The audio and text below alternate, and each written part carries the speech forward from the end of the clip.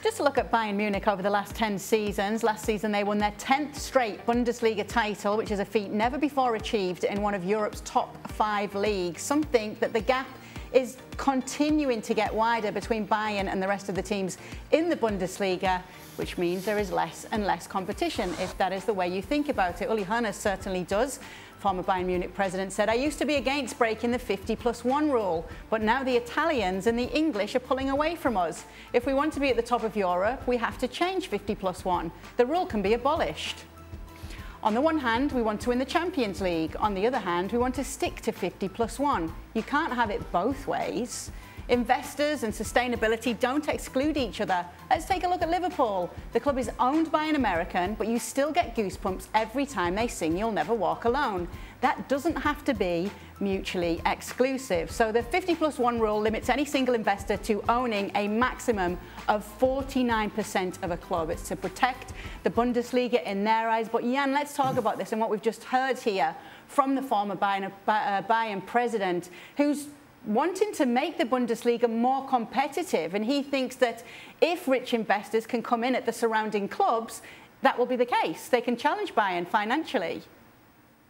Yeah, I think there are two ways as Uli Hoeness is seeing this, because he's calm that Bayern will win it for ages because they still got more money than the rest of them. But he also see the problem with Bayern Munich. They can't compete with the other teams in Europe, and also that the Bundesliga got to be more competitive so that the other teams get better. But Uli Hoeness will always look at Bayern, and the reason he would have been against to abolish the 50+1 is because it's fitted Bayern. But he sees now, of course, that this can't go on forever. They can still make it. They can still get the best players from Germany into the Bayern team. They can get Mané, but coming 2, 3, 4 years down the road, there is no chance that they can compete because they can't attract the best players in the world. Their academy is not good enough.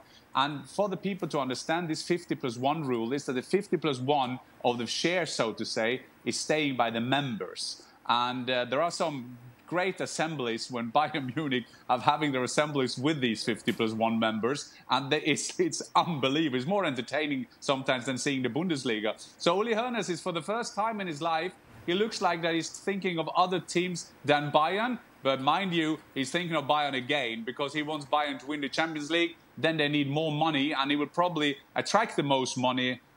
Because a normal investor outside a 50+1 rule in Germany can be a company like Allianz or Adidas or BMW, but now he wants to open for investors like in England and in some other countries. So let me ask you this, Jan. Do you agree with what Uli Hoeness is saying here?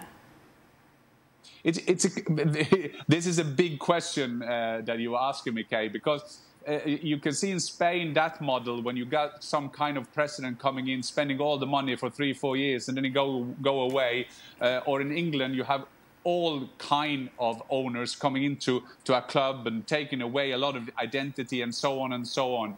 So I think that I'm a bit both ways for German, because there's a lot of things that is very good to German football. It's run by the fans, it's run by the members. And if you ask a common German fans, it's not like in Newcastle where they will wear the costumes of their Arab owners. These will demonstrate. If someone came in and said to Bayern, "We have this big tycoon, he wants to give you €1 billion to invest in your team," they won't celebrate in the streets of Munich. They will demonstrate. So this is a difference in the fan culture that is that you have to respect when you change this kind of thing. So I see that there could be a kind of change, that maybe they will do a higher number of investors possible. But I can't see that this English kind of thing that kills the football pyramid will come into German football. What if it was a smaller club like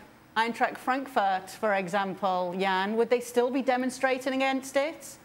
Yes, they would absolutely do that. And if you see, there is a good example of that, Hoffenheim. There is a good example and a bad example, because Dietmar Hopp, who is the owner, he is a big fan of the club since he was a kid, and he is invested in that club. using his company to get him to be one of the best German clubs. Same with RB Leipzig and so on, but they're very, very unpopular in Germany. There's always controversy around their ownership. So yes, it's a small club, even a small club, got that money, they would still demonstrate because they want the ownership of their club as it is. And it's a good example is Eintracht Frankfurt winning the Europa League, now playing Real Madrid in the Super Cup. And they have done it through sustainability, to kind of a business plan to get them to the top of football. So yes, the Frankfurt fans would do exactly the same.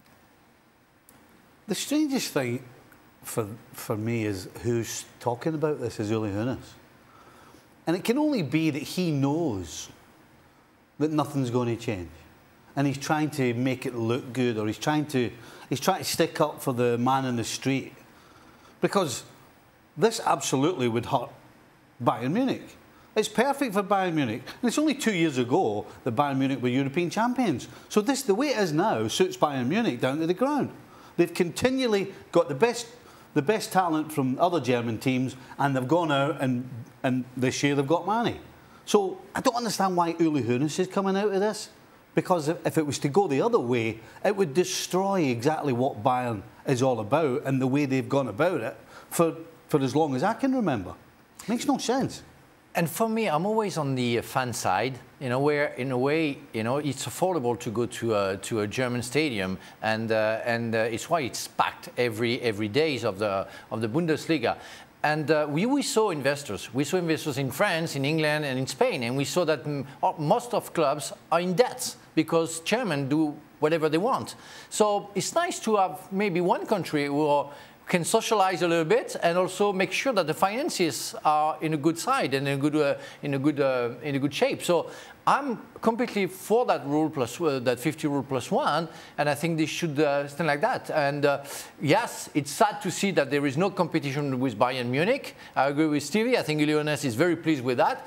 But it's due to the other to find a way to become more competitive. And I think players are happy to play. And I think if you love football, you will go to Dortmund, you will go to Leipzig to play games in front of a full crowd, and also to try to beat Bayern Munich and to be competitive in the Champions League. Money doesn't talk for everybody, and in Germany it's a good example. Thanks so much for watching ESPN on YouTube, and for more sports highlights and analysis, be sure to download the ESPN app, and for premium content and live streaming, subscribe to ESPN+.